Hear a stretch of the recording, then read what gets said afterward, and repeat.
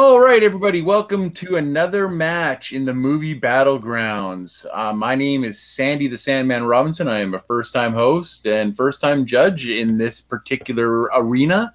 But I have three of our participants in this fatal five-way match that's a two-parter at the moment. And so I'm going to do some introductions first here, and then we'll get right into our first question. I'll introduce from left to right on my screen. First up here, we've got Henry the Punisher Sanchez. How you doing today, buddy? I'm really nervous about this. This is my first debate in a while. I've won both of my debates pretty easily, so I'm curious to see that now that I have two tough competitors, how I'll fare. If my other two are flukes, or if I'm actually the truth. So we'll see. Well, I've listened to you argue, so I have faith that you're going to be able to back up your points on this in this match for sure. Our next combatant here in this movie Battleground matchup is Linus the Livewire Babcock. Linus, how you doing today? I'm doing well. It's been a while since I've been in this arena, since the title match lost, sadly, but I'm here right now, and I don't really have much to lose, so I'm going to take a different approach with this match. Have a lot of fun with it, not get stressed out with the answers, and just play the game fairly. And hopefully it's going to be a good time for all. Awesome. That sounds like a good plan. And last but certainly not least, somebody I have actually had the pleasure of watching during these matches before.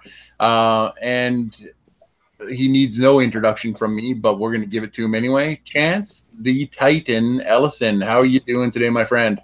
I'm doing good. You know, it's my first triple threat. I've done a five-way before, but never done a match like this. These two great competitors, and I'm really, really excited to get this match done. All right, so you guys all know how it works. I'll give just a real basic rundown of how it's going to start off. We're going to give you guys a little bit of time at the beginning for each question to give us your opening statement, and then we're going to have an open forum where you guys are going to defend and discuss your guys' choices. And then we'll do a little bit of an ending, ending commentary here for you guys. Just one more chance to give me some ideas of why I should pick you guys for the win on that question. All right, guys. So right now we've got three players in this first part of the Fatal Five-Way. So what's gonna happen is that it's the first person to 3 points. So the first person who gets 2 points automatically moves into the next the next grouping, which will then hopefully we'll be able to get to the next person who gets 2 points, which will automatically eliminate one person at that point. Always remember that each one of the competitors has a 1-minute extension period that they can use, and other than that, I think we're good to go. Everybody ready? Solid. Yep. Ready? All right, guys. For your first question, the question is: if the first Avengers was remade, who would be in your roster? You can keep it's got to be kept to between 5 and 7 characters, and the only characters that can be repeated are Captain America, Iron Man, Hulk, and Thor. So let's start off, and we'll go in the exact order that I introduced people. So Henry, you're up first. Alrighty. So with the Avengers, we're allowed some repeats, and given that we're going to do some repeats, I'm going to keep the similar plot lines with Loki being the villain and do a little bit of change-ups. So I'm going to revolve that around Loki, and I want to keep that more in the sky and also keep it more fun, because Loki, he has his mischief, so I want to have some magic involved. So I'm going to have Doctor Strange, which is going to be new. I'm going to keep Iron Man, because he's just the most popular, and at this point you can't not have a Marvel movie without Iron Man until in the future. We'll see how they play that.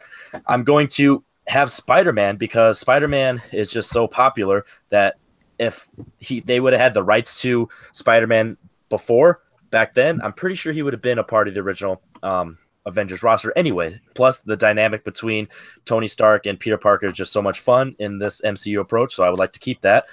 Because Loki is the villain, I'm going to still have Thor, because that's his brother, and that's the whole point Loki's involved.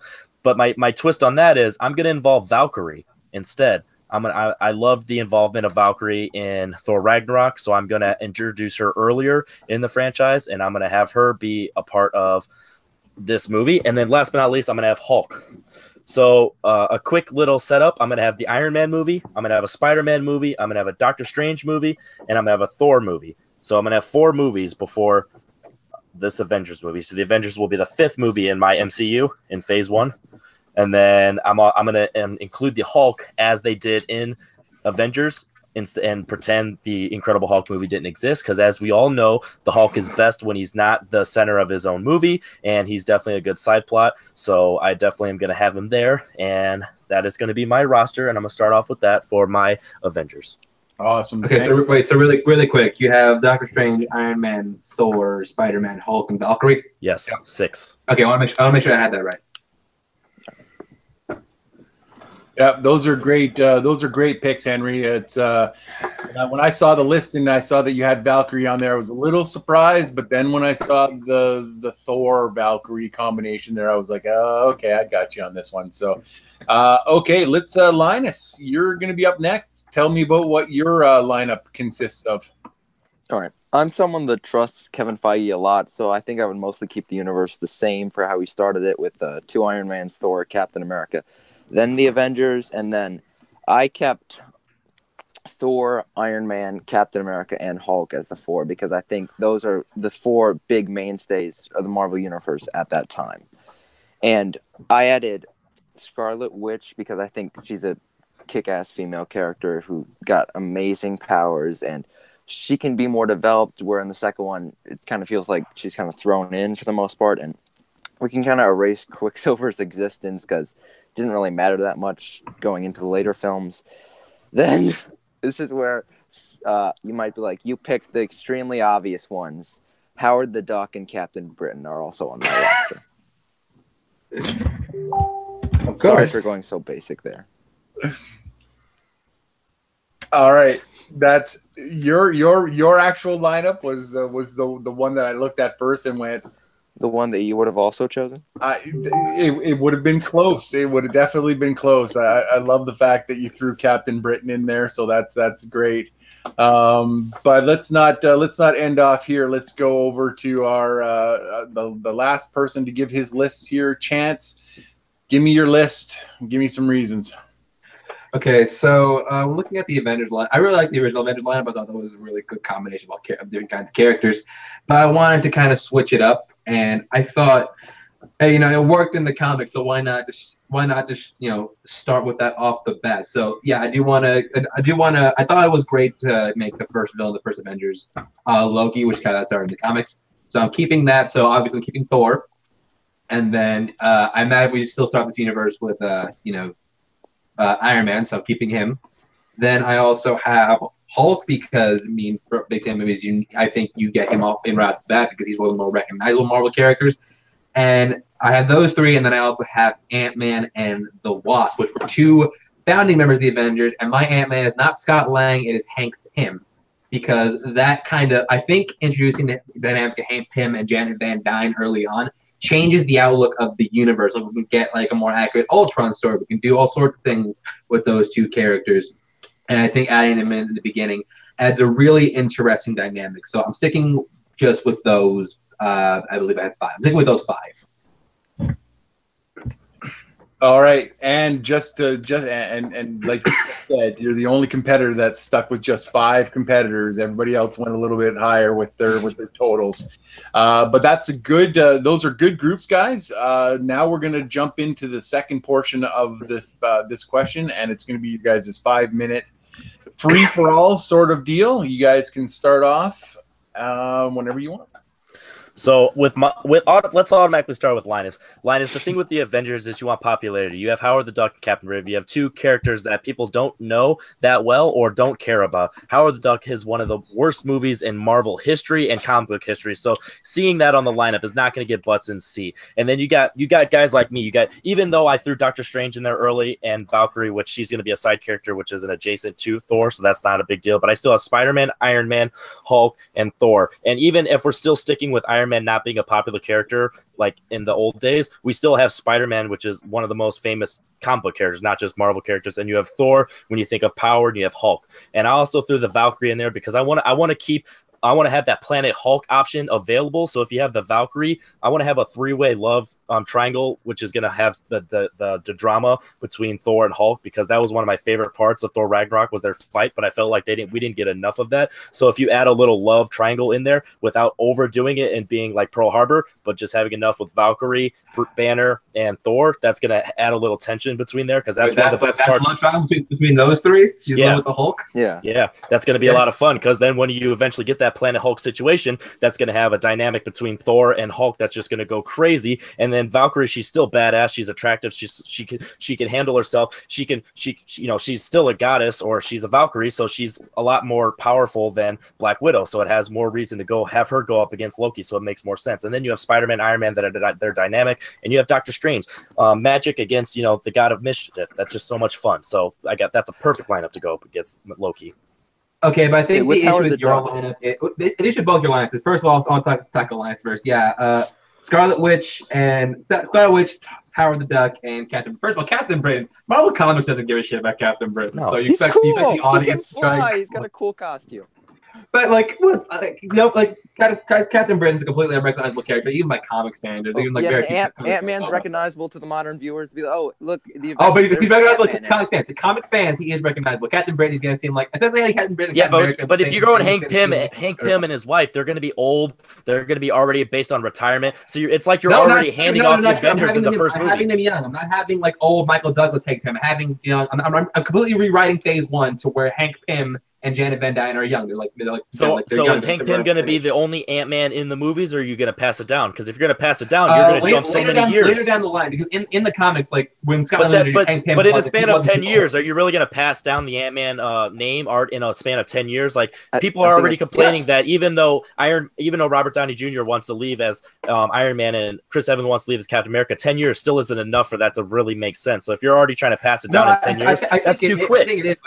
That's not going to give them enough character development, or it's going to be right out the door. And if they're supposed to be a founding member of the Avengers, that's pretty much just like tearing down the Avengers for no point, and it's just going to ruin things. It's like you're adding stuff into future movies and not worried about this movie here specifically. So you're starting off. What does it matter which Ant-Man it is? Hank Pym. What does it matter if it's Hank Pym or Scott Lang? I picked Hank Pym because he is the OG. He's the original. He is at one point. He's one of the smartest guys in Marvel Cinematic Universe, even smarter than Tony Stark, even smarter than Reed Richards, arguably. So we need someone like him. Yeah, but you having Hank Pym there is automatically going to diminish Iron Man, and Iron Man clearly is one of the favorites in the MCU. Obviously, I think it's kind of like they're going to cancel each other out. Contribution. Because it's different than with my Tony Stark and Doctor Strange, because Doctor Strange does magic and he's a wizard, so their smarts are on different levels, so they contrast each other while also balancing each other. Whereas Hank Pym and Iron Man are pretty much the same character, so having them as your two leads are just gonna pretty much contradict yourself. No, if you're gonna have Ant-Man, have the Scott Lang one, just like you said. His brain alone. Iron Man, he inherited a company. He had money. He had that to fall back on. Like Iron Man, essentially, like if a rich guy became a superhero. Hank Pym essentially like a really just super genius being a superhero, because that's how he got to where he is. But I want to touch on you have Doctor Strange. Are you introducing Doctor Strange in another movie? Yeah, he's gonna have his own solo movie. But biggest problem I think with both of yours, I think both of yours are super overpowered. I think you want this to feel big. You want this to feel like it has stakes behind it. Introducing Doctor Strange, he's the god of Marvel Cinematic Universe. Make your lineup way too overpowered, way too off the bat. The Avengers supposed to be the team of the most powerful people coming together. Yeah, but in my movie, Doctor Strange is still he's only gonna have one movie. I'm not gonna rush him into his powers like in the current MCU. Doctor Strange, by the time we saw him in Infinity War, without spoilers, he's really good. He's mastered his craft. Where in my Avengers, he's still going to be new to it, because he's barely going to get into the sorcery at the end. But I think magic is way too jarring entries in Phase 1. I think you have to say that for later. No, because in my next phase, I'm going to enter the Guardians. I'm going to enter all those other more scale to get closer to the Thanos, because no matter what, we're gonna lead to Thanos. So that's what I'm worried about more later. The first Thor movie, I think that should be focused on Thor trying to introduce Valkyrie. I think it's going to diminish that. I don't think Valkyrie has a place. Like you're saying Ant-Man's a copy of Tony Stark. Valkyrie is just a female Thor. Like but you're it's going to have a better dynamic, and it's going to be more relevant to Loki as a character. Where you have the Wasp, who you haven't even mentioned her yet in this 5 minutes, so she's going to be there for no reason. And plus, out of our characters, out of all of our lineups, mine is going to sell the best toys. You have Spider-Man, you have Iron Man, you have Doctor Strange. We're doing based on selling toys. When you think of when you're setting up a lineup, you're setting up toys, you're getting money in seat, you're looking at the finances. Mine's going to have the most money from a marketing purposes, as well as bringing a great story. I'm looking at the artistic value of the movie. I'm looking at everything as a whole, because if you're looking at the way that they approach things, are you telling me that they don't have that as well? If he's just joining the Avengers right when the Avengers start up. Yeah, you need to establish that adult dynamic like he wants to join it. Then he's just joining it when it first starts out. That's how it works so perfectly in the newer films. In Spider-Man Homecoming, he looked up to Iron Man. But if he's just joining him like right as the Avengers are starting up, I think that whole dynamic is kind of thrown away for the most part. You need to establish that whole adult point of view in the cinematic universe off the bat before you introduce a teenager into that mess. Exactly. He's not going to be a big part. He's going to be a learning process. He's going to be like an intern to Iron Man. So you're going to bring in Spider-Man and you're relegating to the supporting character. Like you said with my movie, it's too grand scale. Having Spider-Man not be the amazing Spider-Man that he's going to be, and still being an intern, it's going to scale it down a little bit, and that's going to balance it out so it's not overpowering. And then you have to have Hulk in there because everyone loves the dynamic between Loki and Hulk and that experience. Plus, I said that love triangle, and then it's going to build up future for Planet Hulk, which we're going to want. You want Planet Hulk, you're going to want your Secret Wars. You're going to have all these storylines built up early so they can definitely build, towards the end when you have 10 movies down the line, so you don't have a bunch of fluff. I think you literally have Valkyrie only in here to set up a love triangle, because aside from that, you haven't really brought her up at anything else, so she's not really adding much to she's going to either. You want to have that badass female, but it's more important and smarter to have a Valkyrie than a Black Widow, because she's more small scale. When you have guys like Loki, she's as Guardian, she has like superhuman powers. How is that smaller scale? Black Widow is definitely more small scale than Valkyrie. Black Widow is later. I know, that's what I'm saying. Has to be humbled. Valkyrie's going to be bigger scale, so it's more balanced for her to fight Loki. I think you need to even have one Asgardian. You only need one Asgardian in your lineup. I think Valkyrie. You don't want to lean too heavily to one side, especially that's why I had issues with yours, because yours is way too powerful. Issue of development is having her in there too early. It kind of takes away from you have Henry. You have Doctor Strange, Hulk, and Valkyrie and Thor all in your lineup. That is way too powerful to start your Avengers off. You need something smaller scale. You need something. Like I said, Doctor Strange hasn't mastered his craft yet. Thor, but even then, that is still magic that he can still learn. That makes him super powerful. Yeah, but he's going up against Loki, who's the god of mischief. He's already doing magic-like stuff, and he has the Tesseract, so he has all this stuff that he can do. To begin with, he can't fight. Like, why not? Like, even like Doctor Strange, that's like depowered. We wouldn't go in the fight. It's for character moments. You're gonna have Iron Man. You're gonna have Iron Man. You're gonna have Doctor Strange bringing humility to Iron Man. You're gonna have Iron Man bringing leadership prowess to Doctor Strange. And I'm fighting Henry's too much. I want to talk about Linus real quick. Yeah, so you have one completely character. You have Scarlet Witch, who you got to say it, Sandy. Almost doesn't add much. What really adds to the movie is the action her Vision, which you have not mentioned is going to be in your movie. Whew, that was fun.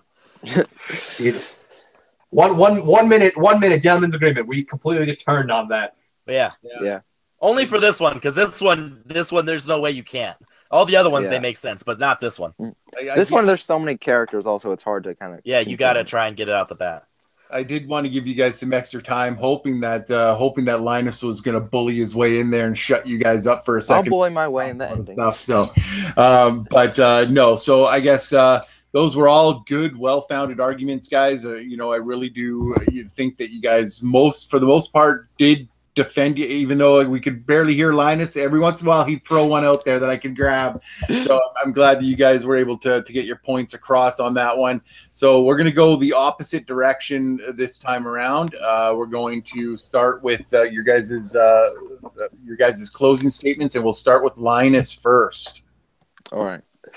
Okay, so you guys look at my list and you think it's silly and maybe not market appeal, but there's a reason I chose Howard the Duck more so than a jokey thing. It's because Thor, the character, sometimes has trouble fitting into the real world. So having the relationship that you see in Infinity War, not to spoil much, but him and Rocket Raccoon have amazing chemistry together. So having Thor in Thor Ragnarok with all these strange characters that are unhuman, Thor has amazing chemistry with those together. And Howard the Duck and Thor, I can just imagine an amazing relationship the two of them having, just quips back and forth. And it's fun having a character in there that's maybe not so overpowered, but is there for more of a silly aspect to say and add more of the comedic light tone to the film. I think the first Avengers is honestly a great film, and with Captain Britain, I think there's a great part you can fit him in. The whole scene where Loki's at the concert, he can be there. It's a different part of the world, and he can be there. And Captain Britain is just a really cool character. He can fly, and I think he would fit in well, especially adding more of a world dimension to it, where it's just not all in New York like the original one was. And the Avengers are supposed to be the most powerful group of people coming together, and it works well because they are the most powerful people coming together to save the universe. So even if they are a little OP, that is necessary for the film. Iron Man. Okay. All right, let's go over to Chance. All right, so Henry's lineup. You have Doctor Strange, Thor, Hulk, Valkyrie. That is way too powerful line to just start the Avengers off. Linus, you have the original four, which I get. But Scarlet Witch, she's not really interesting on her own. I don't know what you're gonna do with her by yourself. Howard the Duck, which is immediately gonna bring this movie down because people there's already a war perception of that character. I don't think he adds much to the Avengers at all. And Captain Britain, who, if you want a character who can fly, which pretty much all you brought up, Captain Britain. That there are like 10 characters that can fly that are way better than Captain Britain. So I feel like my lineup, you want this to feel like it has stakes. You want it to feel grim. So you need a lineup that feels it's a little more grounded per se. You don't want it to be too overly powerful. You want this to feel like, okay, there is a solid possibility they could lose because they don't have all the power they could defeat them. So I think starting off with Iron Man, Hulk, Thor, Ant-Man, and the Wasp, I think that's a really good lineup. It's a good mix of different kinds of powers. It's a good mix of different kinds of acting, good mix of stakes, and I think that's a great jumping off point for the Avengers and for the Marvel Cinematic Universe, because this is a lineup that feels smaller scale, and there will be points where I feel like this lineup could lose because they're not powerful enough, which is what you need in an Avengers movie. All right, perfect. Thanks, Chance. Henry, you get the last word on this particular one. Okay, so as we've already touched on with Linus, his is just not interesting. He just doesn't have enough there to bring butts into the seats, which is going to effectively ruin the rest of the franchise. And when you have the first Avengers movie come together, that's what you want. We've waited so long. We've waited all of our lives to see a Marvel movie, an Avengers movie, and his is just not going to cut it.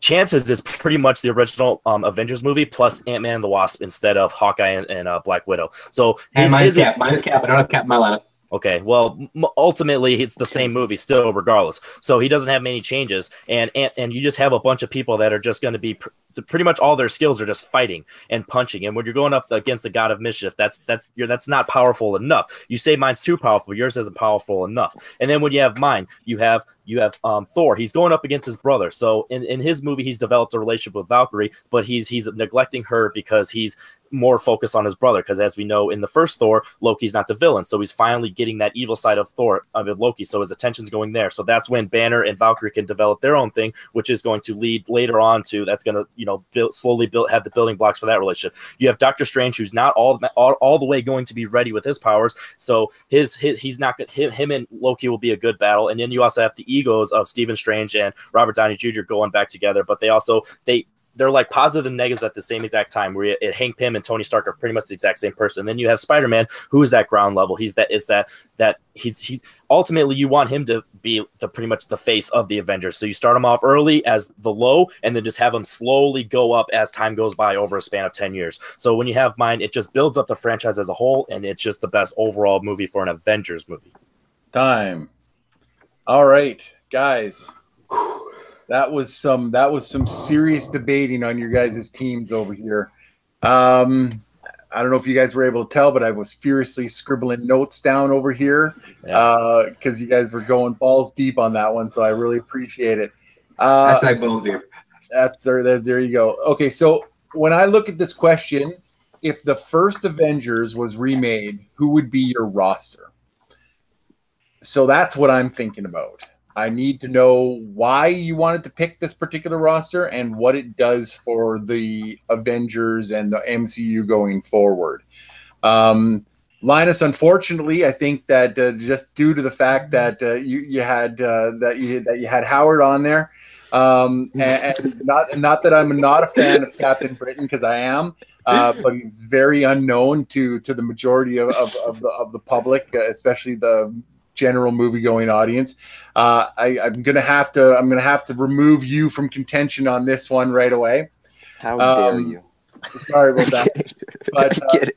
the next two, the Chance and Henry, you guys had very, very similar ideas. You wanted characters that were going to work out well with one another.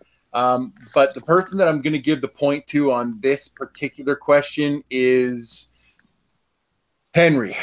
Henry wins the point on this one. Not because I believe that his group of people were any less strong than Chance's. I really liked the way Henry was world building throughout his argument. That was what the first Avengers was. It was the accumulation of a specific amount of movies, and then bang into the Avengers, and then we world builded more after that one, and then we saw more in Avengers Age of Ultron, and then of course into Infinity War. So for that reason and that reason only, because I do enjoy both picks for characters, but the world building aspect of it is what pushed me over the edge onto Henry's side on that one. Thank you, Sandy. Good job. That was tough, man. Palms are sweaty. I'm already sweating. All right, guys. So that question is now done and over with. So I want to thank all of our competitors for explaining their issues on that one, and congratulating Henry on his first point of the match. We're going to move right into question number 2 here, and this is a really fun one. I think we're going to get some good answers on this one. Question number 2. Pitch an adaptation of a video game into a movie that hasn't been done yet. Now, do you guys want me to tell you guys what each one of you said, or do you guys just want to come in and do it when I call your name? One at a time. We'll just do it. Yeah. All right. What I like to hear. All right. So I'm going to start off with Linus this time around. So Linus, whenever you're ready, you go ahead with your pick and start your opening statement. I'm going to preface this statement a little bit because I'm not a huge video game player. I've always been into movies and TV. I never really got into the video game side of the entertainment, but I know about video game movies, and I know why most of them don't work. And I think it's mostly because they have such a strict narrative that they have to follow. And you're playing the game as the video game character, and you see it, and it's just a different experience translating that into film. Now, the video game I chose was Legend of Zelda, which I think would work great in the film industry for multiple ways, as we need another good fantasy film, and that's the perfect set-off point for a great fantasy film. It has a great, strong protagonist, a great narrative, and it's just fun overall. It's a property that pretty much everyone knows. And honestly, the storyline is, there's one there, but you don't need to strictly follow it, per se. It's Link, Zelda's captured, he goes after her. It's honestly, you can take this story in many directions, which I think is great for a video game movie, where in other ones, if you mess with the source material, the fans will get very mad at you. And in this one, I think you could take it in many directions, go off any of the games, go off any of the characters, and just make a fantastic film with it. All right, perfect. Thanks very much for that. Let's jump over to Chance this time around. Chance, let's give them your answer to this question, and your 1 minute starts now. Okay, I'm a pretty avid video game player myself. I haven't I fallen behind because college and all that. I don't have PS4 here, but even then, like when a video game grabs me, it grabbed me. And one of, I think, the greatest video games of all time is a little game called Red Dead Redemption. Now, in this game, you play as an outlaw. His name is John Marston, who he's trying to he gets courted by the government to go and track members of his old gang in order to bring them in, or else he can't see his family again, which is a great jumping off point for a movie.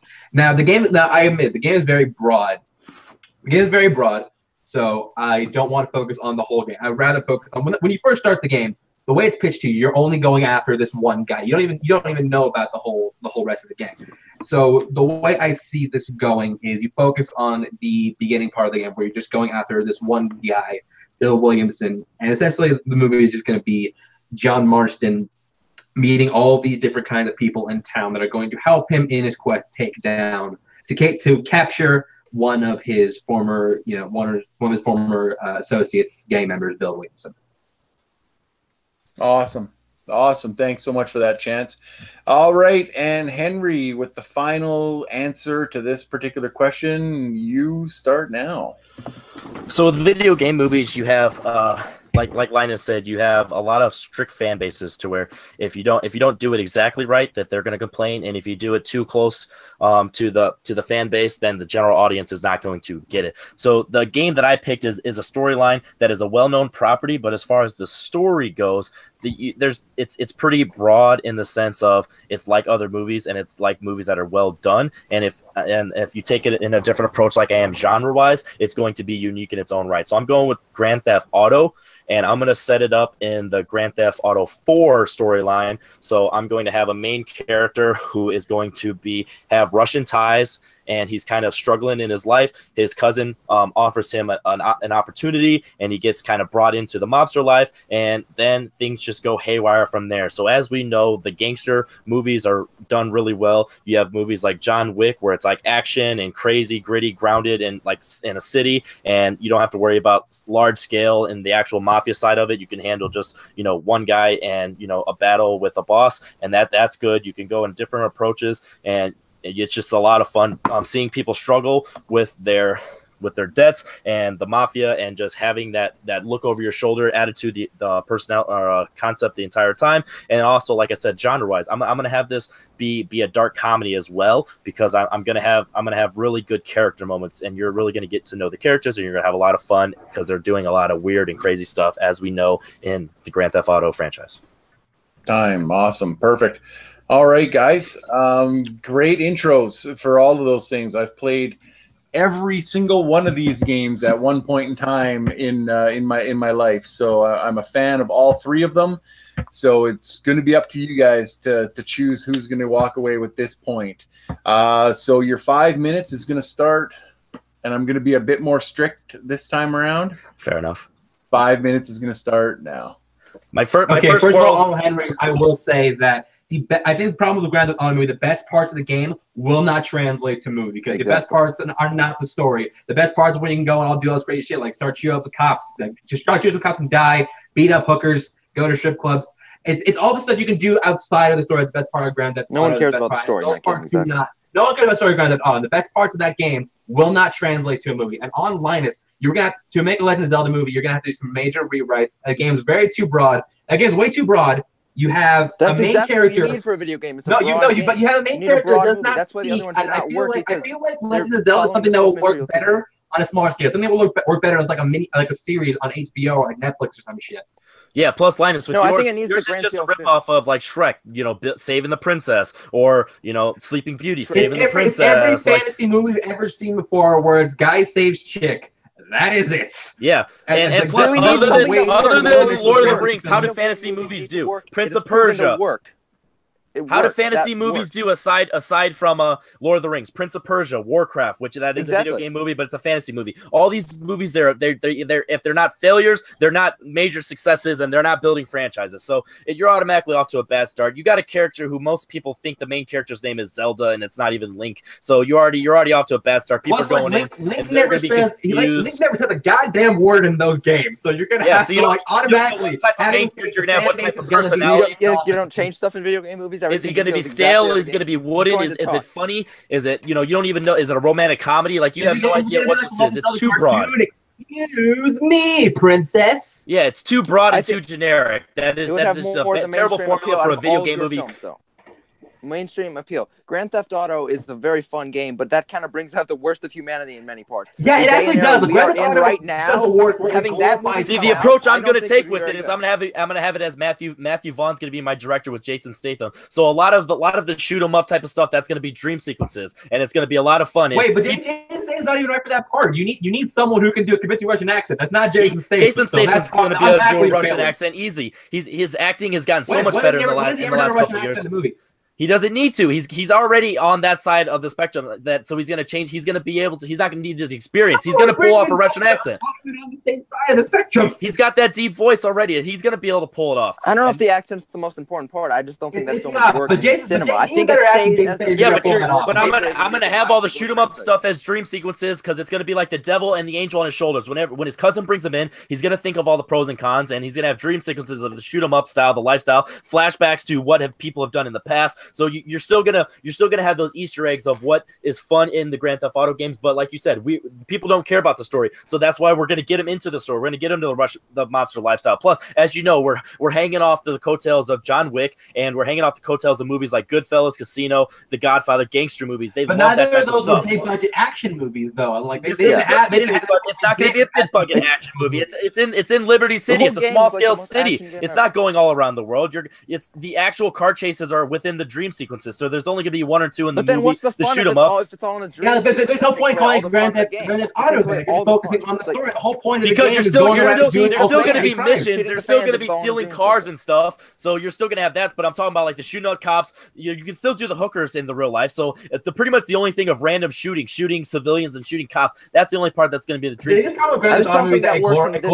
That's only a little bit a part of it. Plus, the people going into this movie are going to be adults now. When they were younger, I look at Grand Theft Auto, I see Death Wish. Look at all the backlash that movie got. The Grand Theft Auto is going to be the exact same thing. Yeah, but this isn't good. That's the point. That's the point of why I said it's going to be the devil on the shoulder. We have a main character struggling with he's being tempted into that, but he's trying to fight it, and he has the mob on his back, so they're pressuring him into that lifestyle. So that's why you're covering it for fan service on the dream sequences, but it's not really happening. So you're showing it's not really happening, and it's also our main character struggling with not liking that. So you're going to have robberies. You're going to have. I got to talk about Linus real quick.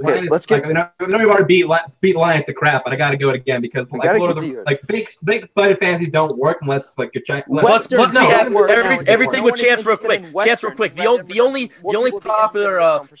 only popular westerns we've had are ones from big directors. Tarantino with Django Unchained and True Grit from the Coen brothers. So that's the only reason those are popular. The Magnificent. That wasn't popular. That had Denzel Washington. Westerns would not work. So people don't care about westerns. That genre is dated. Nobody cares. Nobody cares. Nothing is more powerful than word of mouth. So you get a good director, like you get someone like Dave McKenzie, who can make this western work. You tell a great story. That came out. Film fans loved it, but the modern audience was not that. Yeah, it's not going to be popular worldwide. So that's the same thing with a video game movie. Maybe the fans of the video game are but the mass audience are not going to like it. So it's just going to have the same formula. Video game movie was going to be the best video game movie. A question is the best video game movie. Yeah, successful as a whole. So it's successful as a movie. Mine at least is going to have the mobster genre, which is still does well. People will turn out for good westerns. Look at something. I think he said time. No, they won't. Time. Time.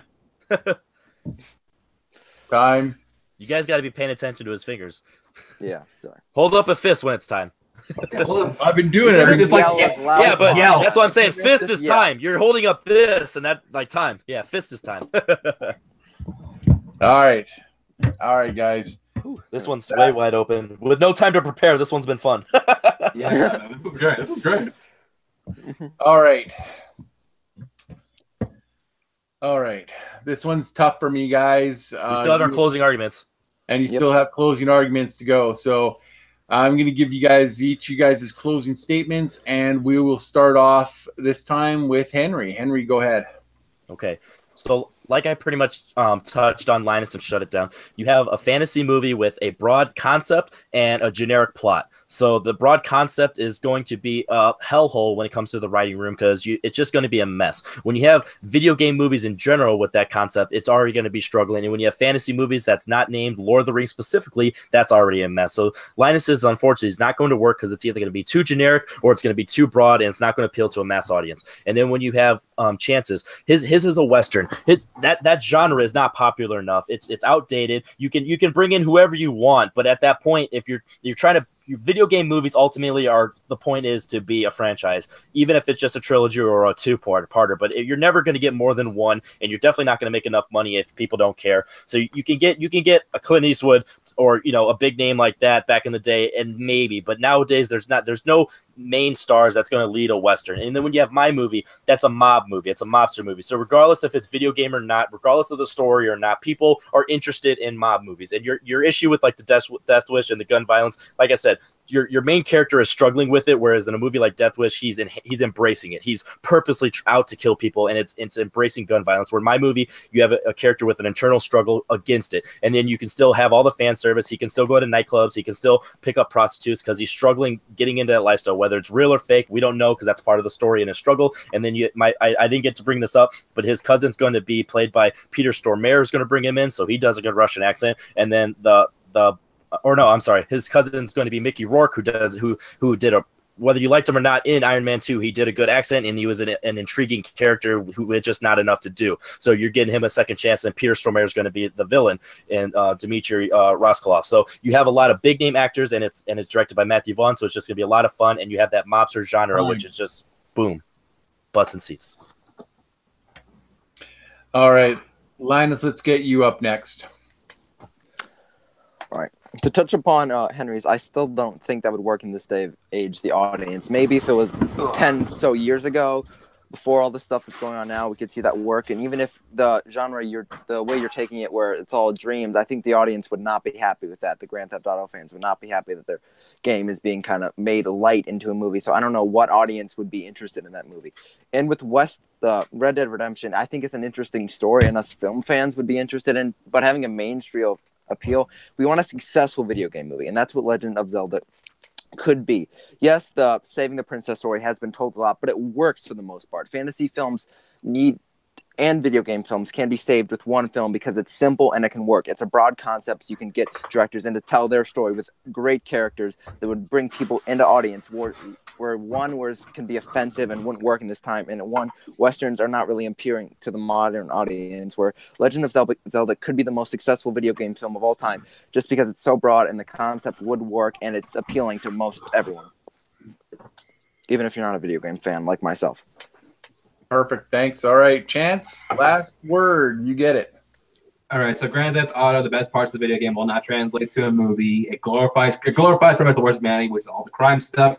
Like, nobody wants to go to a movie and watch that, especially if it was putting the Grand Theft Auto name on that. Look at Death Wish. Legend of Zelda, that is way too broad concept to tackle. The main character does not speak, which can have way too much character to define to himself, and also be better at as many series. Red Dead Redemption, you guys, your biggest argument against mine was the fact that it's not be popular. The question was going to be the most popular video game, was going to be the best. And Red Dead Redemption, you have a great story, you have a great character people can empathize with, which why I think 9 of you guys attack mine, because you know mine will be the best. And also, you want to say a Western game is successful. Look at Magnificent 7 in 2016. That movie made a good amount of money for being a Western. It doesn't matter what the genre is. If you make a good movie that people respond to, people will turn out. So you get someone like Dave McKenzie attached to it that can tell a great story within this Red Dead Redemption universe. People will go see it if it's good, and it's going to be the best movie out of all 3 of these. All right. Thanks, you guys. I appreciate those last final comments on there. It did not help me at all. Yeah, this one, I have no idea where this one's going to go. The first one, I had an idea that I could win, but this one, no idea. It's tough. All right. Give me a quick second here.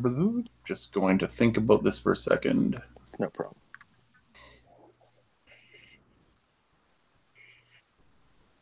There's something you said in your closing chance that I wish I would have specifically brought up, but yeah. Yeah, me too. It's the fact of hindsight sometimes.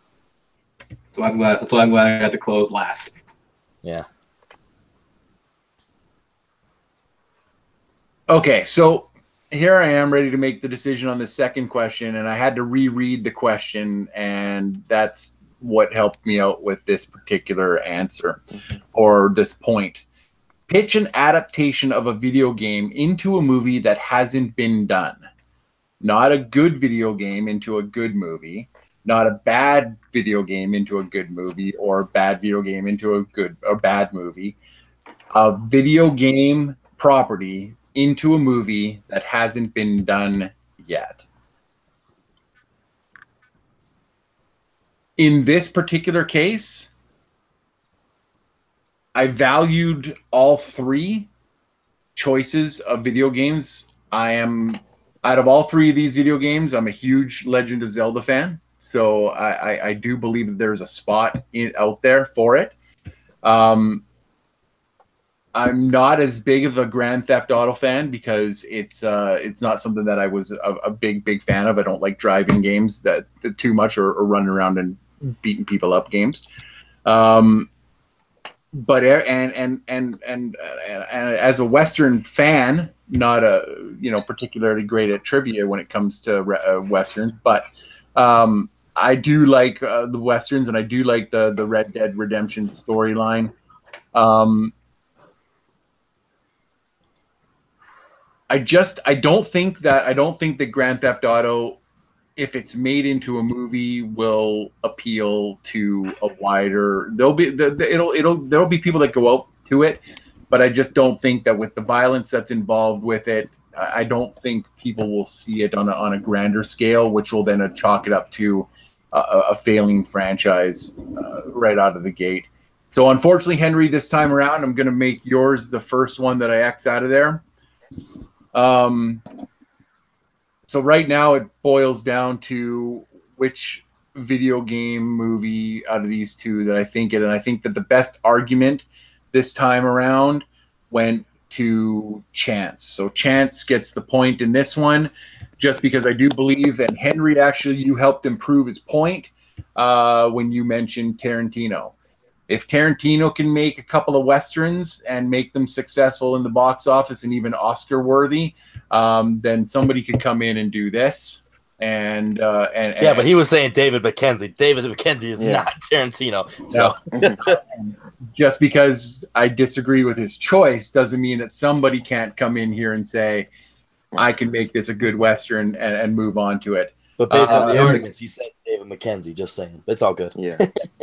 But I'll tell you this right now. I'll tell you this, Linus, you were close, because I do think that because it has multiple chapters in the whole Legend of Zelda franchise, you could do Ocarina of Time. You could do all these different ones, and even if he doesn't speak, we've had characters before that don't speak all that much. And our main characters. So, but in this particular question, Chance gets the point here. All right. This next question. Whew, I hope you guys are prepared. All right. So, question number 3, guys. We just had an amazing question number 2, which Chance ended up getting the point on that one. So right now, Henry has a point and Chance has a point. And Linus is still bringing up a 0 right now, but there's still plenty of questions left. So we have the third question, and it is most improved remake over the original. I love this question. None of the answers is the one that I would have picked, but for my own. But you guys all have picked your particular movies over their originals. So we are going to start this time with Chance. Okay, so we're looking at this movie. You have to. I think the biggest thing, the biggest improvement over the original, and that was kind of the biggest draw for me. So I ended up going with Steven Soderbergh's Ocean's 11. Now, the original Ocean's 11, like upon rewatch, doesn't really hold up as much, and I don't think it's on the movie's fault. I just don't think, like, big exciting like crime heist stories were hard to do in 1960, which is why he had all the charisma of the original of the cast, being the first Rat Pack movie, Dean, Sammy, and Frank. So yeah, like they are great in the movie, but the movie itself doesn't really hold up. But then you fast forward to 2001, where Steven Soderbergh gives a crack at it, and he puts together a sleek action heist comedy thriller. You have the great cast. You have George Clooney being as suave as he possibly can as Daniel Ocean. You have Brad Pitt, Matt Damon, Julia Roberts, the band of my existence, Andy Garcia. You have a great crew. Like by the end of it, like the crew is way more memorable in this one than the original Ocean's 11. And I think as far as just improvement over the original, this one stands out above just about any other remake. Nice. Thank you very much for that, Chance. Let's go over to Henry next, and with Henry's pick. All right, so when you think of a movie that is better than the original, you first off want to think of the original. And if you can't think of the original as much, then automatically you're off to a good start. And when you think of the remake as not only a better movie than that movie, but a great movie on its own, one of the best movies from considered one of the greatest directors of all time, and a Best Picture winner and a Best Director winner. You can say they're Lifetime Achievement Awards regardless. That's just hearsay. That's just, that's opinion. That's whatever you want to say. But The Departed is a 10 times better remake than Infernal Affairs, because Infernal Affairs isn't even considered one of the best foreign movies, let alone a great movie as a whole. Because when you think of movies like Old Boy and City of God, they're not only one of the best foreign movies of all time, they're also some of the best movies of all time. So Infernal Affairs isn't even that discussion. And then The Departed, it is an amazing movie. It brings together a cast that has an amazing story. It is very deep in story, where some of these other movies might not be so deep in story. It has character moments. It has action. It has funny moments. It is pretty much multiple genres, and it's a Best Picture winner. So I mean, that I don't want to harp on that too much, because I don't want to make that to crutch my argument. But it's hard to say that a movie is not a better improvement than the original when the other one had no awards and no Oscar even contentions, wasn't even for foreign film Best Picture, and this one is Best Picture of all films. So The Departed. All right, thanks for that, Henry. All right, Linus, let's go with your choice for this question. I probably chose one most people wouldn't think of, and they might not even know there was original, but I went with Frank Oz's remake of Little Shop of Horrors, which I think definitely makes most improved version. It might not be the best movies out of all the one argued here, but I think improving from what the original did is definitely what this film does in many ways. The cast is much better from what the story represents. Having someone like Frank Oz, who knows puppeteering well with Audrey too, is just much better choice for directing this film. And the overall effects, performances, music is done much better when it was transformed with the 80s with Frank Oz, and just a much better time for the film to come out, and it was improved in multiple ways. Awesome, great choices, guys. All three movies are actual favorites of mine. So I'm actually looking forward to hearing who comes up with the better debate on this one, because it's a wide open field, because these are great movies. So we are going to start. We're going to start with Chance on this one. Chance is going to give us his or no, we're not. We're going to actually go to the 5-minute round, and rookie. I'm going to pay more attention. And all right, guys, so those were the opening statements. We are going to start off our 5-minute round right now. So the thing with Ocean 11... The thing about The Departed is the fact that, look, it's a Western adaptation that was made for people who don't like watching movies that have subtitles. Yeah. Like it's pretty much, you watch Infernal Affairs, it's the exact same movie. Like, he didn't really change all that much. He's put in Boston. No, the movie is way different. It has a deeper plot. It has more compelling characters. The main character in Infernal Affairs, he's fine, but you don't care for him. Like, without any spoilers, like, just hypothetically, if he were to die at the end, you wouldn't care. When you're leading main characters in The Departed, you're worried about their fate. Really shitty, especially like in the end, where spoiler, it kind of becomes like a parody of a Crusade movie where they all just start killing each other. Like it just becomes like way off the rails by the end of the movie. Because when you look at mobster movies, like I was talking earlier, that's the type of stuff that they do. You can never trust anybody. Everybody's out for themselves, and that showed the balls on Scorsese that he was willing to go take that risk. You read about the threat of organized crime, that never really happened. That just way too always happened, way too ridiculous. And like, yeah, you even touched on it. That only one Best Picture, and Best Director because Martin Scorsese was snubbed. No, that had nothing to do with it. You can say that all you want. No, it had nothing to do with it. No, it has nothing to do. You could have said the same thing if you won it for Raging Bull and said, oh well, he should have won it for Taxi Driver, so we got it for Raging Bull instead. You can use that argument anytime. That is a bullshit argument, and that means nothing. When you look at Ocean 11, that movie, that is a character movie only. That is not an overall good movie. It has how is it not an overall good movie? It has a thin plot. You only see one minor little heist at the beginning. that's why most people, when you ask them what Ocean's movie you like, most people are gonna say 13 because you get more from the characters. They're more into you get more into the characters. The story is more compelling. In that first one, you see all of their tasks at the very beginning for like a second, and then you jump over into the main heist at the very end. Andy Garcia's character is probably the best part of the movie because his character has a little bit of dimension to him, but all the other ones they have their own things. That movie, I don't know how much if you do Ocean's 11, Steven Soderbergh, that would have been better as an HBO series and just see a series of heists building up. Or if they did like the MCU and did like a franchise, that movie where it's like, you have the Danny Ocean solo movie, you have the Brad Pitt solo movie. It's a movie where they had not enough to do and they're just doing little tidbits, and it's just you have nothing from the characters overall. You just have Brad Pitt, George Clooney, Matt Damon, big names just being themselves, and that's all it is. That's the only reason that movie's interesting, not because of the plot. So when you think of best movie and better improvement, go touch on Little Shop of Horrors. Just because that first one is so bad, the remake it's improvement. Okay. The new one is better. It is definitely improvement. That's what improvement just like I say with this argument, anything when you say something's better, you can fall down one step, or you can fall down two steps. But if you only fall down one step before, you're not getting hurt that much more. It's not that much better. So just because it's better doesn't mean it's good. My movie's the best movie out of the three of these.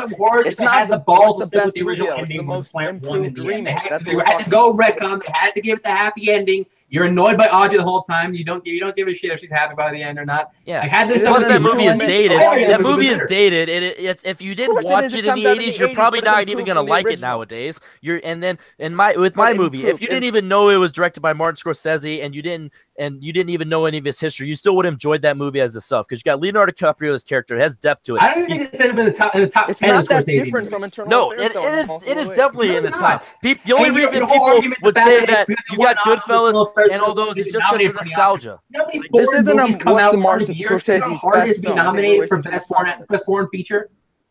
No, I'm just saying just the fact that nobody remembers that movie. When you think of foreign movies, if you ask anybody, you think of what is the best foreign movie, nobody is going to say Infernal Affairs. That is on the top somebody what is the best Scorsese movie. At least some people might really like it. And it's like, oh, this is the exact thing as Departed. Martin Scorsese didn't change jack shit as far as story. He made it more compelling. That's the part of a remake. He actually added dimension and depth to the characters and the story. It added weight to it. He basically took the story and moved it into a different area. I don't know how much of an improvement that is. It's better for American audiences. There were stakes to the story. There are stakes in the original too. No, because they're not interesting. You didn't care about the stakes anyway. It's just a different location. You're going about it, and they're just boring. They're just boring characters. Americans were more interested in the foreign films they would have loved. With the main character and his captain, that wasn't as interesting, and his partner. It just wasn't. You didn't care about any of those characters. Where in The Departed, it actually took its time. It's 2.5 hours long. It took its time. I want to defend my choice real quick. It's an unnecessary remake, though. It's unnecessary. Eternal Affairs is fine.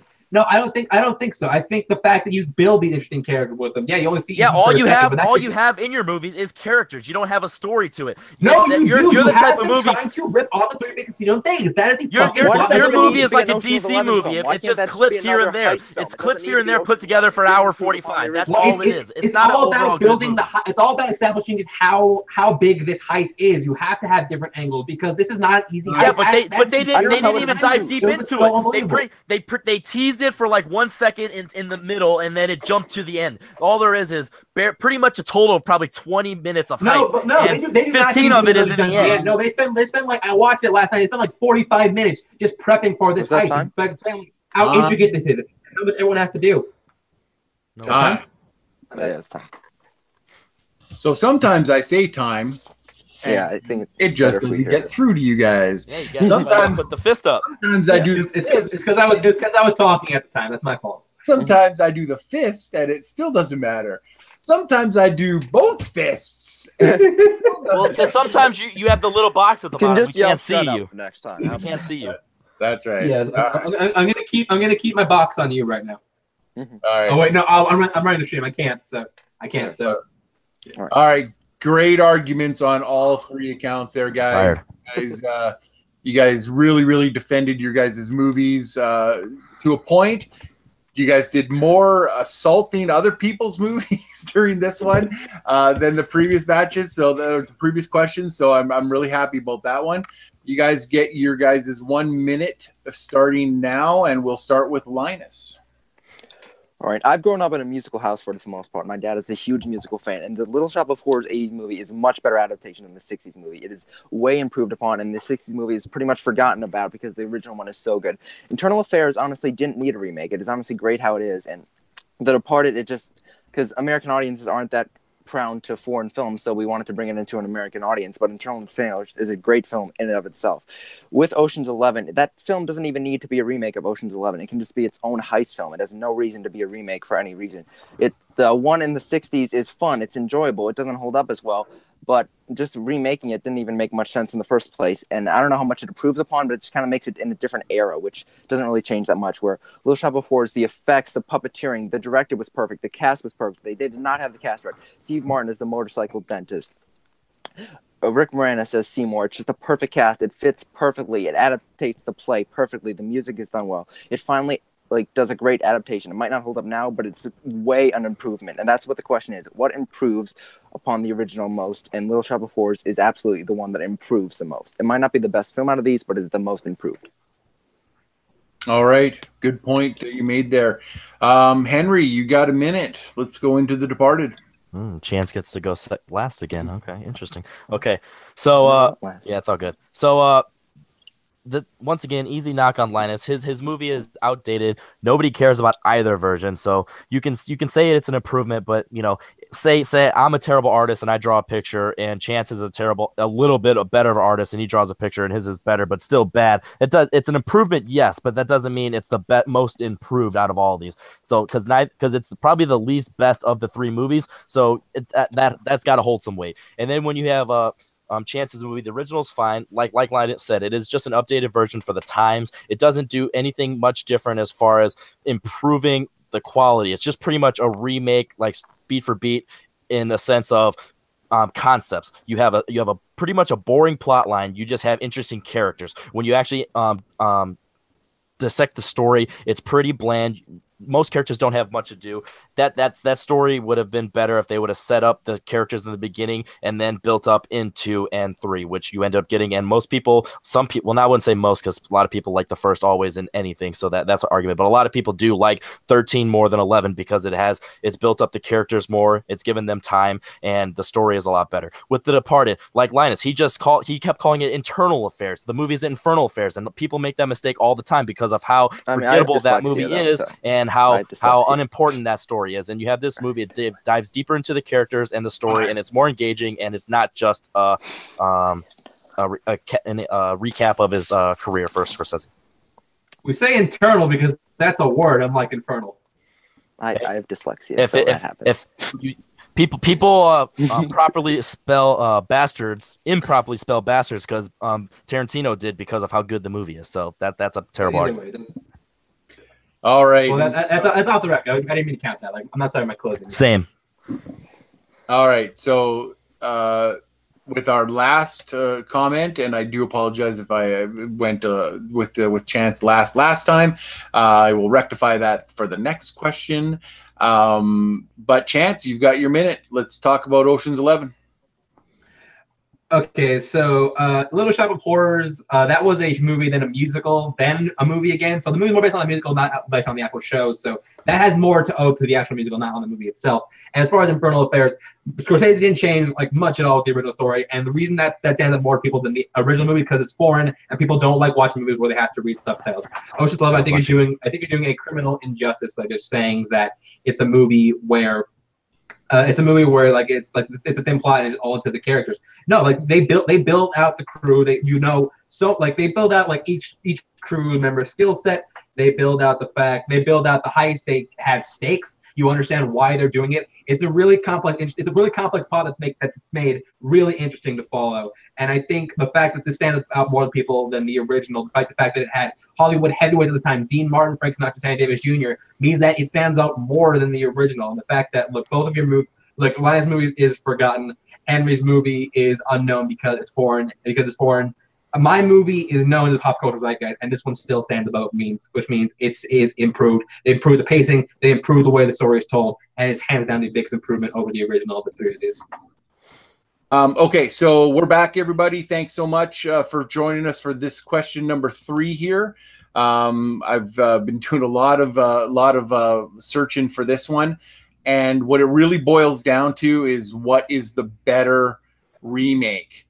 And for me, and you'd be surprised that I've actually seen the Little Shop of Horrors, the old version and the new version, and because there are a couple people, not mentioning any names, Henry, that have made me watch Infernal Affairs. So I have recently watched that one too, and of course, I've seen both of the Ocean's movies a lot of the times. But I think the one that is the most deserving of the point and the most deserving of the title of best remake of a movie is The Departed, and Henry gets the point on this one.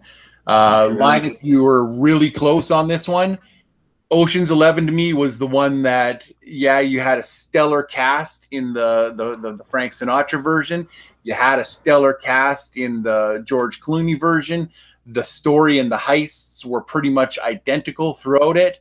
The fact that it was Scorsese's song, that he finally won for, and say whatever you want about that, it was honorary award because he should have won multiple times before, which I agree of.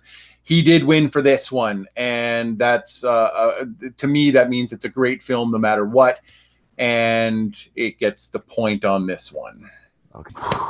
Okay, guys, we are back, and we just had a killer question number 3, which Henry was able to come away with that point, and in doing that, he has moved himself all the way to question number 6 when we get down to, or question number, whatever the last question will be. And so right now we've got Linus and Chance fighting it out for that last spot to fight, to face off against Henry at the end here. So we're going to jump right into the questions. But first, I'm going to get Henry's opinion on how he saw things coming up on that. I've been so nervous on this, and I just don't know where this can go. Chance is up 1-0, but Linus has proven that he's willing to take some risks with these, so maybe he's going to have some curveballs. And given that we didn't share any answers with this one, maybe he'll catch a Chance off guard, and we can, we'll see what happens. I'm very curious. I am as well. It is going to be very, very interesting. I'm going to tell you that right now. Okay, Linus and Chance, are you guys ready for this? Yes. All right, so your question number 4 is, who is the best choice to replace Robert Downey Jr. as Iron Man? You can either recast Tony Stark, use a current MCU character as Iron Man, or pitch a new character to take on the role. And we will start with Chance. Okay, so when looking at this, look, I love Robert Downey Jr. Tony Stark. He's my favorite performance in the entirety of the MCU.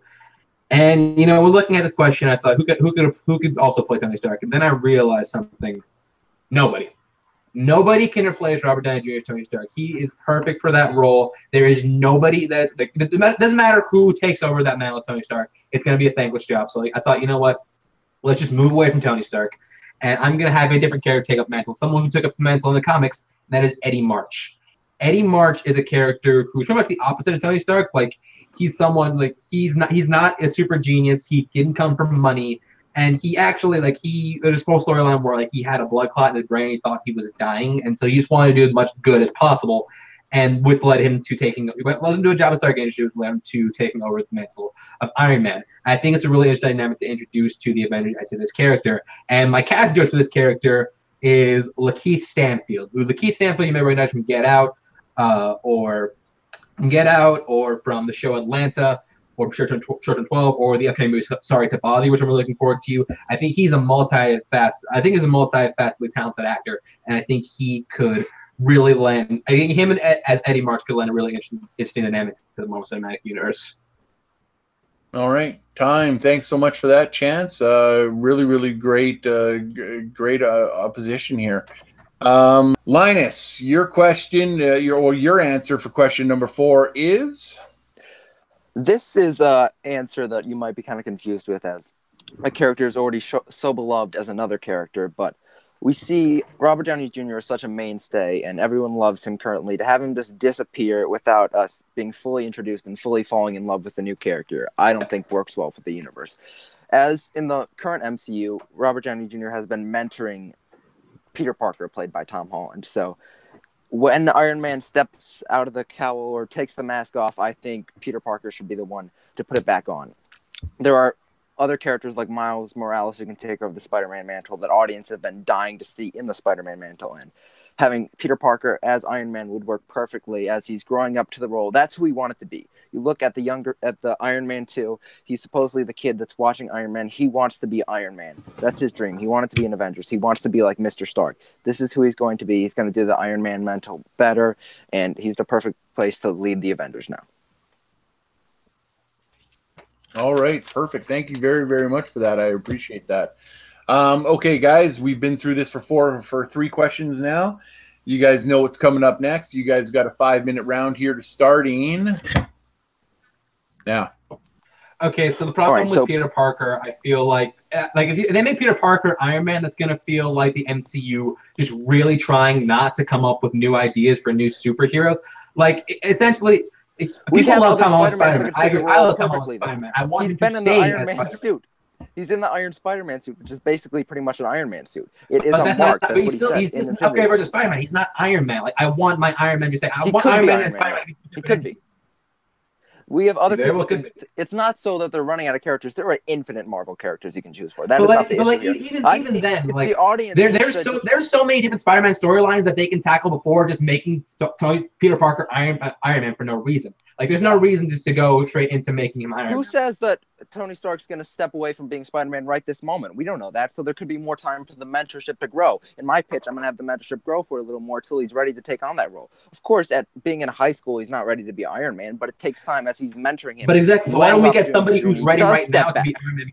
After Avengers 4, I'm pretty sure Downey Jr. is gone, so we need someone to step up and take that mantle, like, right when that's done. So let's get a new character. Let's get a new perspective. Like, the audience want to see a new character, though. We love the Iron Man we have currently. I don't think the audience would be that down with just the random people want to see new characters all the time. Look at the Guardian. Look at Doctor Strange. People are open to seeing new characters as long as they're done well. Yeah, but it's not like they're replacing their favorite character. You ask anyone on the street who's your favorite Avenger, they're going to say, like, Captain America or Iron Man. And people are fine with them killing Han Solo. Just because they're getting rid of a major character doesn't mean people won't turn out. But they didn't replace him with another Han Solo who's saying, I'm Han Solo now. Oh, they're replacing him with someone else. That's a prequel. It's not like someone else saying, I'm Han Solo now. The character is still Han Solo. You're having another person be Iron Man, which we are not used to. Spider-Man is a character my generation personally is in love with the character of Peter Parker. Tom Holland is the best actor. He's a different animation than Spider-Man.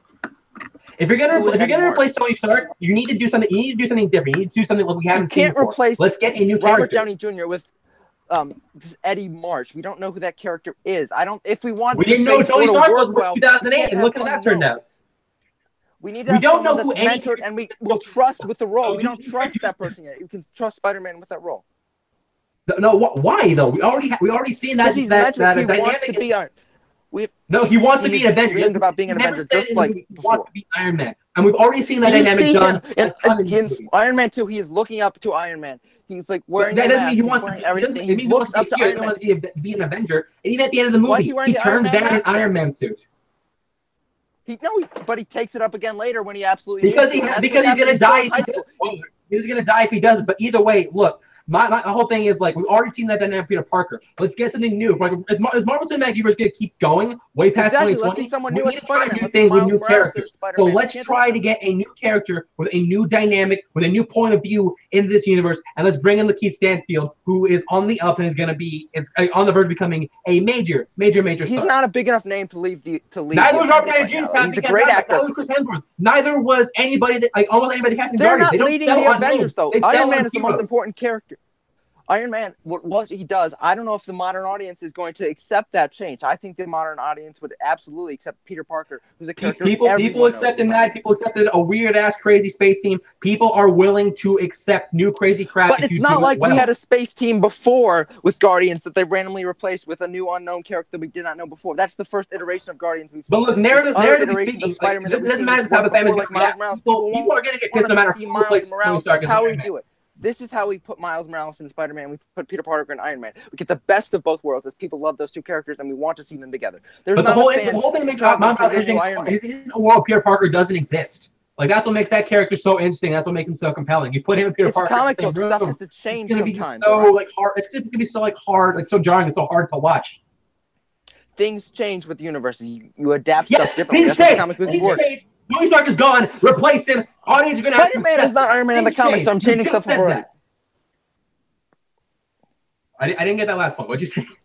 45 seconds. I think you said time. 45 seconds. The point is like the whole idea of like the audience unwilling to change. Like, people are willing to accept different things. People are willing to accept something new. Just because like Tony Stark isn't Iron Man anymore, it doesn't matter. Like, as long as you like do it well, people are going to like turn out to it just fine.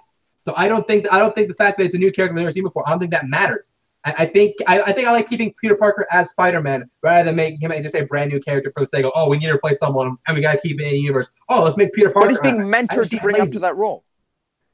What was that? No, his arc is not building up to that role. His arc is building to him becoming an Avenger. Like, he never states that he wants to be Iron Man in any of those movies. He says that he wants to be an Avenger. He wants to be a hero. There's a reason that Iron Man is mentoring him, not Captain America, not Hulk, not Black Widow. There's a reason. All right, guys, those were great arguments. Great arguments. You guys should both be proud on those ones, because it's not a tough thing. It's not an easy thing to do, to replace somebody who's been in damn near every single one of them. So I absolutely respect your guys' opinions on this one. You guys have got 1 minute, and we're going to start with Chance this time around. Okay, I think the idea of replacing Peter Parker with Tony, replacing Tony Stark with Peter Parker is just super, super lazy, and I think it kind of be like the MCU refusing to just try anything new. And I feel like people will accept change as long as it's done well. I feel like Tony Stark's at the end of his ropes. He can't do it forever, so you need to get somebody. You need to get someone completely different, with a completely different point of view, with a completely different outlook on the universe in this Iron Man role. And that's Eddie March. He's someone who's nearly the complete opposite of Tony Stark. He's someone who just wants to do good. He's someone who doesn't come from money. He's not a super genius. It'd be really interesting to see a point of view of a guy like that in this movie. He's not any special power. He doesn't have any special training. He's just like your average guy. And I think that could run, like, if we're gonna like keep going with the universe, we gotta try things new. We gotta try new things. We gotta take risks. We gotta try and do something different. And I think putting Peter Parker in the Iron Man suit is gonna be lazy. Putting Eddie March in the Iron Man suit, from a narrative standpoint, doesn't matter what the fans think. From a narrative standpoint, that makes the most sense. Okay, and Linus. From a narrative standpoint, Peter Parker being the new Iron Man absolutely makes the most sense. And if saying Robert Downey Jr. say he doesn't make it past Avengers 4 or whatever, we don't know that at this point. But if he doesn't, and we just have some random character come in, the audience wouldn't be behind it, and we don't have knowing this character before. If we knew the character before and he was built up to it, sure, that might work well. But Peter Parker is literally being mentored by him. He's kind of Tony Stark doesn't have a kid, but he's kind of like guiding him to be sort of his son and taking up the honor. He wears an Iron Man mask when he's doing Iron Man and Iron Man 2. That's canon to be that was Peter Parker at the time. And my generation is a huge fan of Tom Holland's Spider-Man.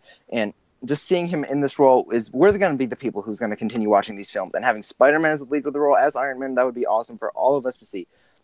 We have other Spider-Mans that would fit perfectly in the role that we don't need the development. Well, no one really knows who Eddie March is. If you put Miles Morales in there, people will know who that is as Spider-Man, making two great characters. Eddie March can be there as another role, but I think it needs development before he randomly just slides in, where I think Spider-Man could slide in much more organically and take over the role for Iron Man and lead the Avengers perfectly. Is that what he's kind of being mapped out to do?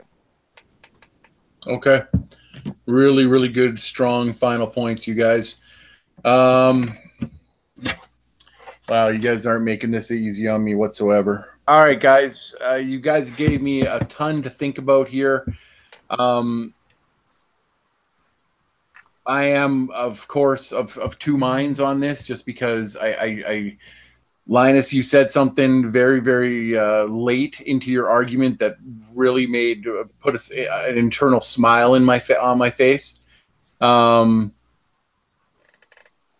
Chance, I love the fact that I love the fact that you brought up Eddie March, whom I love and I think is a great character.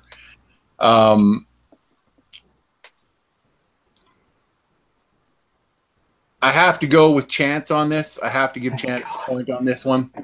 But I will say this, Linus, you were this close to winning this one because of the Peter into Iron Man and Miles Morales into the Parker into the Spider-Man suit. That's a damn good idea, and it was right there. It was right there. But in the end, I think with what everything is happening with this final phase that we just most of us just saw a movie that was in there. I think that the MCU is going to change, and it's going to change rather drastically. I don't think the fans are going to care too much. I think they're just going to roll into it, and I think that they're going to accept whatever is there. So in that being said, Chance, you have just scored your second point in this match, which moves you on to the final question against Henry. Linus, I'm going to give you the opportunity here just to pimp anything else, to promote anything that you might be doing right now, and to give your final thoughts on this match.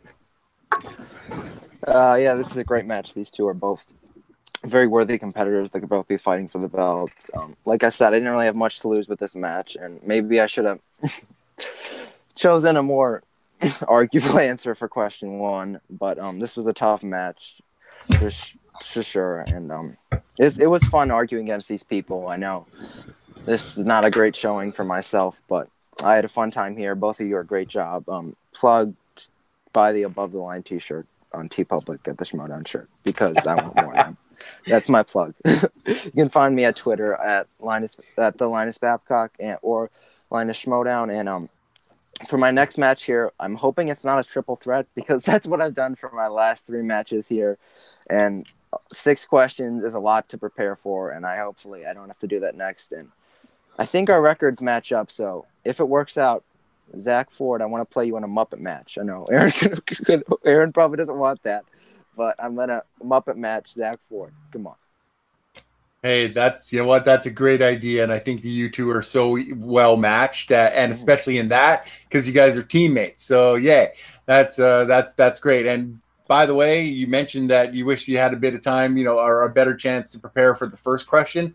As far as I'm concerned, you put Scarlet Witch in there, and if anything that we've seen recently has proven Scarlet Witch is one of the most powerful Avengers out there. So you having her on your team was an absolute slam dunk in my mind. But thanks again, Linus. You did great. I really appreciate it. You're doing something that I personally just don't even have the stones to do myself. So way to go. I appreciate you coming on today. Well, thank you.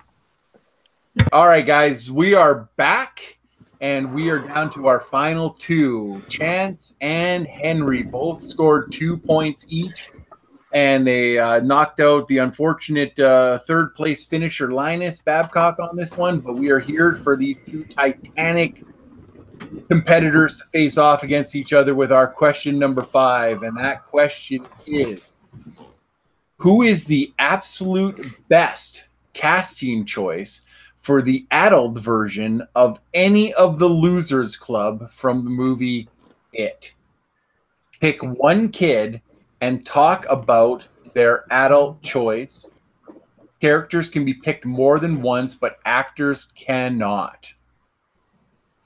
So you can pick the same character, but you have to choose a different actor for it. And we are going to start with Henry. All right. So when you think of the best absolute choice for casting, you think of multiple things. The best character for the upcoming movie, the best possibilities for that character, and the best actor. And when you think of this character that I'm choosing, this character can go in different facets as far as personality and direction. And I'm picking an actor that can cover any direction that they would go with it. I'm picking an actor that has played a Major League Baseball player, that has played a jazz, musicianist, that has played Panther of the Black Formation. I'm picking Chadwick Boseman to play the character. James Brown is punk, by the way. Whatever. To play the character of Mike. And I'm going to leave it for the rest for the open argument, but Chadwick Boseman is going to play my Mike. Awesome. As As somebody, and I'm just going to interject in the middle here, as somebody who is not a horror fan, as you all know, this actual horror movie is one of my favorites. I've watched the TV version as many times as I can stand it, and I've watched the new version, to everybody's surprise, 4 times now. So holy shit! Wow, damn. I know. So Big this question for me is, you guys better bring it, because I know it. So it's all good. Chance, it's your turn. Who are you picking from the Losers Club? All right, so coming in as the only one that was cast was Jessica Chastain, who I think is a good choice. But I got to look at the rest of the kids, and my favorite of the entire Losers Club is the character of Richie. I almost called him Mike because of Stranger Things. Richie. So I had to think of the perfect casting choice for that one. And there's an actor already in talks, but I'm not going with that one. I'm actually going to say Jason Bateman for Richie. And Jason Bateman, of course, from Best Development, Ozark, most recently Game Night, so many great stuff. I think the dude is a great actor, and I think he really best fits this role. So I'll say, and like Henry, I'll say the rest for the open forum. Nice. All right, you guys have both picked excellent actors, and you've both picked 2 of my actual favorite characters in the movie. So I'm looking forward to hearing what you guys have to say about this. Let's try to keep it to a dull roar, and your 5 minutes. Hold on. I would like to use the given the stakes, I want to do my time extension. 1 minute. Let's make it 6. All right. Fine. Okay. As soon as Henry's off the phone, we will. My alarm went off for there will be trivia match. We're about to record, so let me know. All right, guys. So I am going to reset this, and I'm going to go 0. And we are going to start this 6-minute extended time fight right now. So you're issue with Mike Richie in the first Losers Club. In the first part of the It movie, I think like he's relegated. His part is severely diminished, and if they carry that over to the second it doesn't matter who you put in that role. That character of Mike is just going to be a bit part. And Chadwick Boseman, he's like, it doesn't matter if you put him in that movie. He's not going to add very much to it. Yeah, but your issue with Richie is he had too much to do in that opening movie. So they're either going to make it the Richie story in parts 1 and 2 and just overshadow the other characters, or they're going to do exactly what they did with what they're going to. They're going to do exactly what they did with Mike in the first movie because he stands out more. No, because that's the whole point of his character. He was such a jerk in the first one. He's growing up and he's going to mature in the next one, so he's not going to have as much to do. Whereas Mike, they didn't give him anything to do. And based on the book and the actual source material, Mike is the one that brings the Losers Club together when they become adults. So when you pick a character, you want someone who can lead the charge. You want someone who can be the king of Wakanda. Chadwick Boseman. If they bring him back and relegate him to the black round, it doesn't matter. And Chadwick Boseman, look, he's a great actor. He's a great choice. But what does he bring? Like, we're talking about who's the best choice. What does he bring to the table that Chiwetel Ejiofor, Sterling K. Brown, Don Cheadle, Jeffrey Wright, and Jamie Foxx could not? He's going to prove that he can actually be the leader of this group, that he can bring them together, a group of friends that haven't seen each other in over 20 years. He's going to be the reason that's going to bring them together, and they're going to fight this monster together, because most of them aren't going to believe, most of them they're going to forget, they're going to become adults, and he's going to bring them together. He's going to be the leader. That's not the character of the casting choice. What is Chadwick Boseman that any of these actors just brought up don't? He has that automatic leadership ability. He's going to be able to encapsulate that character of Mike, of what we expect. He's proven that he can play real life characters and real source material. So he's going to encapsulate that character. You're going to see Mike on screen. You're not going to see character, which is what you need for Mike, because like from early reports we find out he's going to be a bit of a junkie when he finds about the whole ritual of truth thing, and we've never seen Chadwick Boseman play someone who's like really unhinged and really dark and really disturbed. Like, we don't know if that's in his wheelhouse. Plus, yeah, he does, because even in Black Panther, he has that vengeance, he has that darkness and that grittiness to him. Not really. He doesn't really have a darkness. He has a sense of self-importance. He doesn't have a darkness, but you also but you can just tell he has that ability to get there. The character hasn't been necessary. He's showing he has range. He's shown that he can do anything. And then when you have Jason Bateman as Richie, he's not going to be able to do anything in that movie. He's 41, but he really is 27. He doesn't have that gravitas. He doesn't have that elderly feel to him. But when you have Jason Bateman, you don't know what he's going to do. He's not going to be able to do anything. Why? He's either going to retread what he did in the first movie and he's going to become Drax in the MCU and just become a side character and just dump jokes and he's just going to take everyone out of the movie. But that's what Richie is.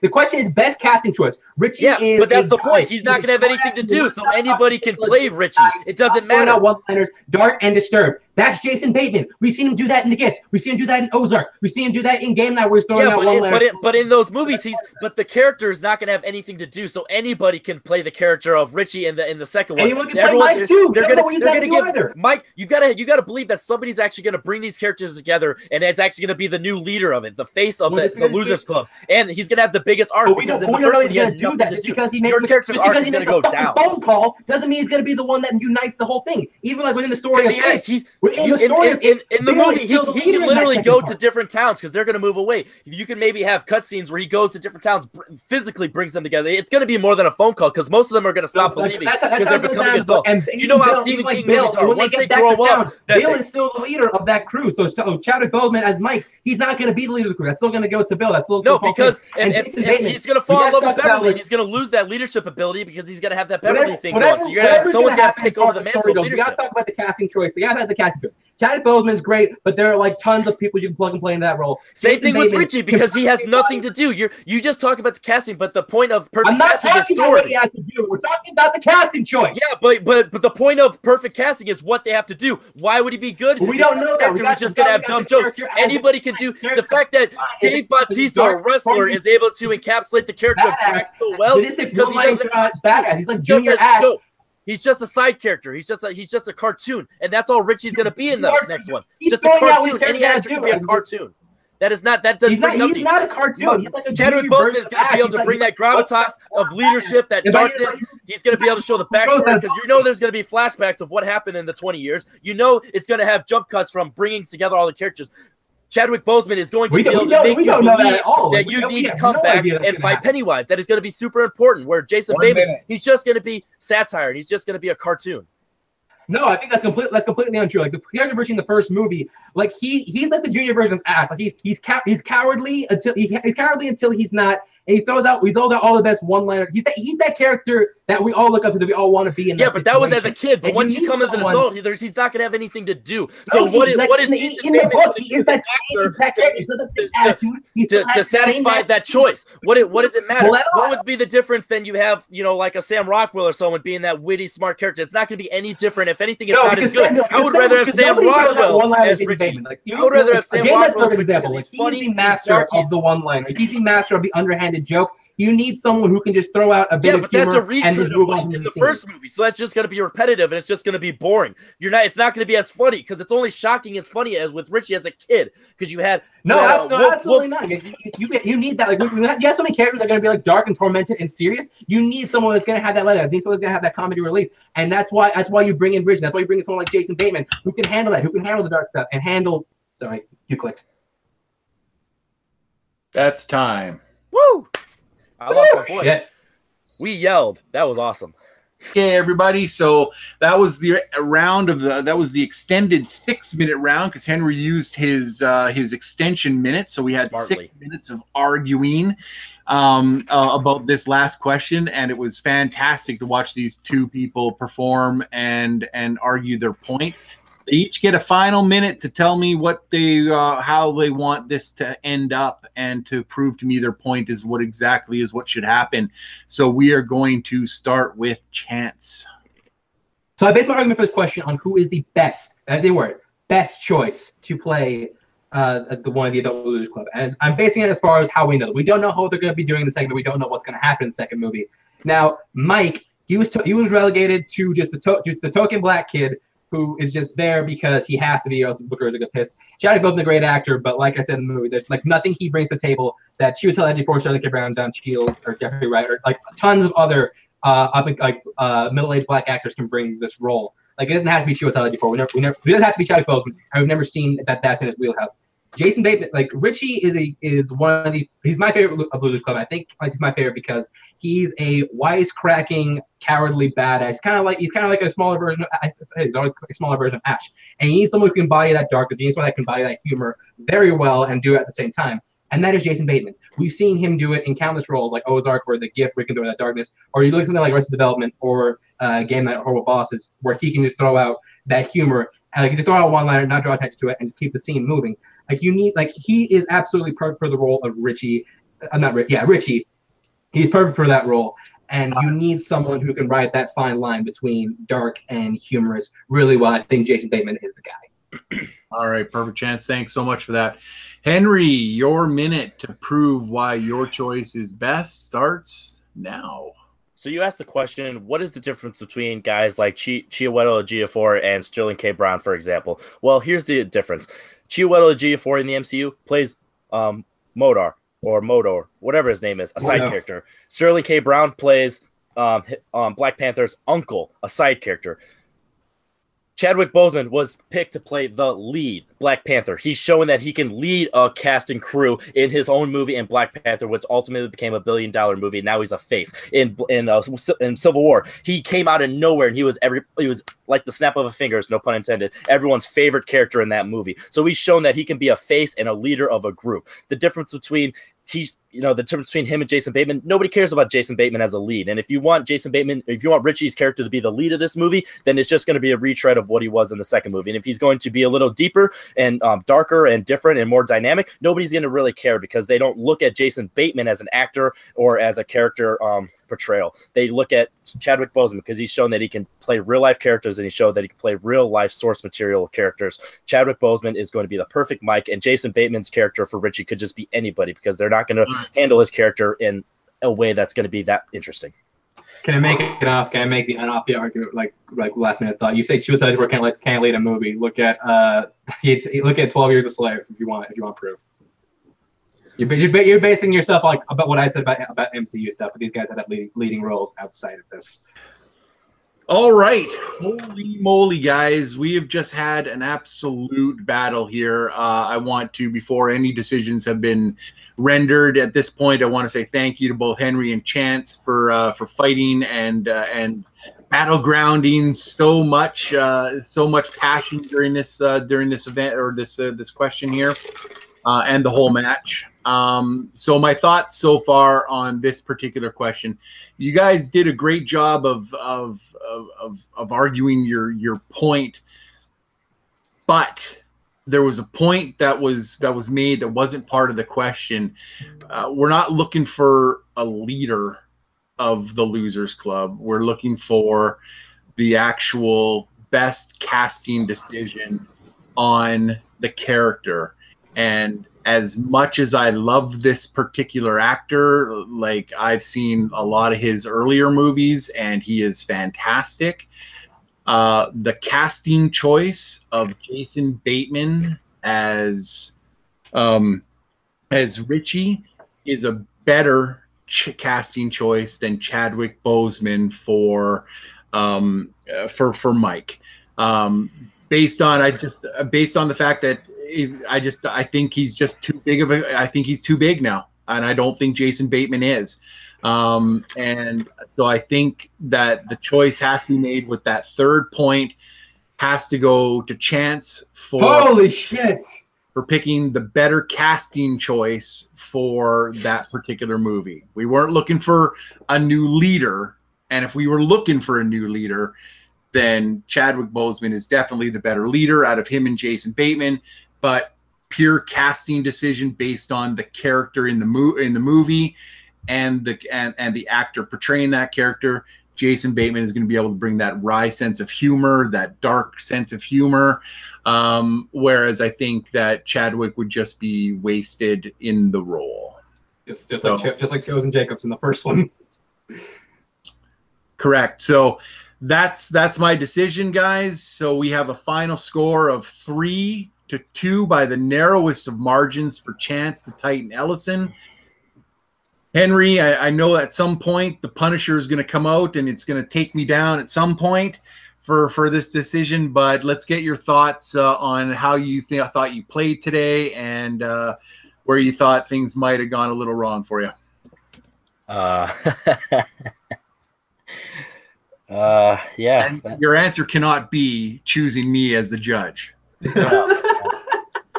No, you did a good job, although I think you missed the point in that last question when I said the whole point of the second movie is Mike he gets them all together, ultimately making him a leader, and that's why I was harping on that point. But neither here nor there. It could have gone either way, and I'm not mad at this. Well, I'm super mad. I'm fucking angry at this decision. But I definitely understand, and justice for Henry. Justice for Henry. Hashtag. There it is right there. All right, Chance, you pulled off this one. It was by the narrowest of margins. There was a couple of questions early on that could have went your way, but just didn't this time around. But in the end, you pulled it out. I would not want to be in between either one of you two to fight these movies out, because I think you guys are two of the best that I've ever seen. So, Chance, what do you got to say? What do you got to plug? What do you got to do? This was nuts. I didn't think I was gonna come in and beat Henry because he's 2-0. I know how good arguing Henry is. But nevertheless, the dude put up a great fight. He pushed me to my limits. And, yeah, I got to give it up to him for having a great opponent. And, yeah, I'm looking forward to whoever I have to take on next. And as far as plugs I had, Full Metal Media, I do stuff on the channel that Sandy and I both work on. Don't call bias, I swear. Yeah, the Full Metal Media channel I work on, World of Movie Games, where this is going on, where I do tons of stuff. Also, Twitter and Instagram at ChampsWars_91. Stardust and Letterboxd Chance83, and also follow my YouTube channel at Chance the Critic, where I do reviews and such all the time. And here come the comments. I was just happy to be here, guys. My name, as always, is Sandy the Sandman Robinson. You can find me anywhere on Full Metal Media. You can find me hosting and playing in the Worldwide Movie Games. There will be trivia team tournament and hosting matches here and there. Yeah. And, you know, and you can see me doing some stuff with Take 3 as well, reactions and posting stuff. So you can find me all kinds of places. So as I always try to say, have fun, watch movies.